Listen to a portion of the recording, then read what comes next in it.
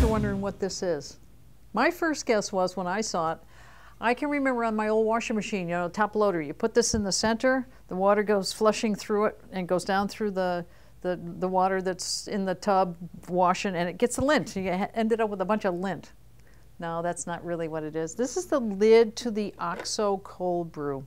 We wanted to show you some of the different cold brew methods here today. We have a few people in our organization that love cold brew. I have a couple of family members that love it. And what you get from this is a concentrate first off, or you can drink it just the way it is. And it's brewed with cold water, which makes it a lot less acidic. It's much smoother coffee. So anybody that has trouble maybe with stomach issues and stuff like that with coffee, you might try this, you never know. So I want to start over here. This is the Toddy, and the Toddy has been around as long as I can remember. This is the first one I ever heard of as a cold brew that was manufactured on the market. This is the Sowden. The Sowden is a porcelain or ceramic container with a filter in it like this. You can use it for hot coffee as well, or tea. This is the Primula. This is kind of a I would call this cold brew on the run, you know, on the go. This is the Hario cold brew. This comes in two different sizes. This is the smaller one, the larger one's a little bit bigger. And then this is a new one. You won't find it on our webpage when I do the airing of this, but it's going to be up there shortly. And this is by OXO, and they make a lot of different kitchen gadgets, as you know, all kinds of stuff to do with the kitchen.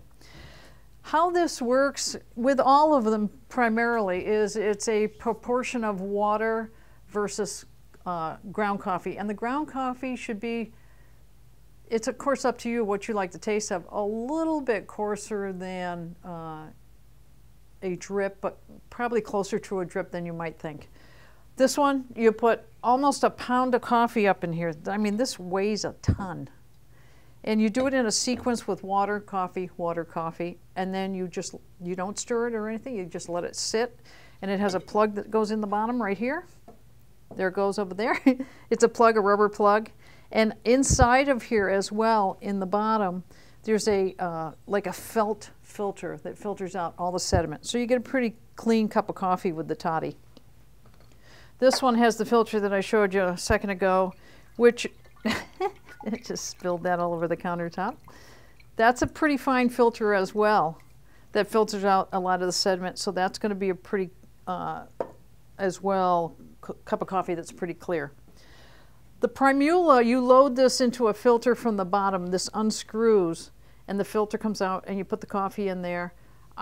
Just by the looks of it, I can see it might have just a little bit more sediment in it. This is the Hario cold brew.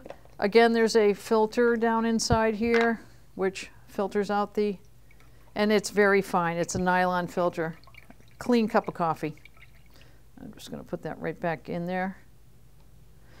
And then the OXO has a stainless steel filter in the bottom that's fairly fine. And again, by looking at that, I would say that's a pretty clean cup of coffee as well.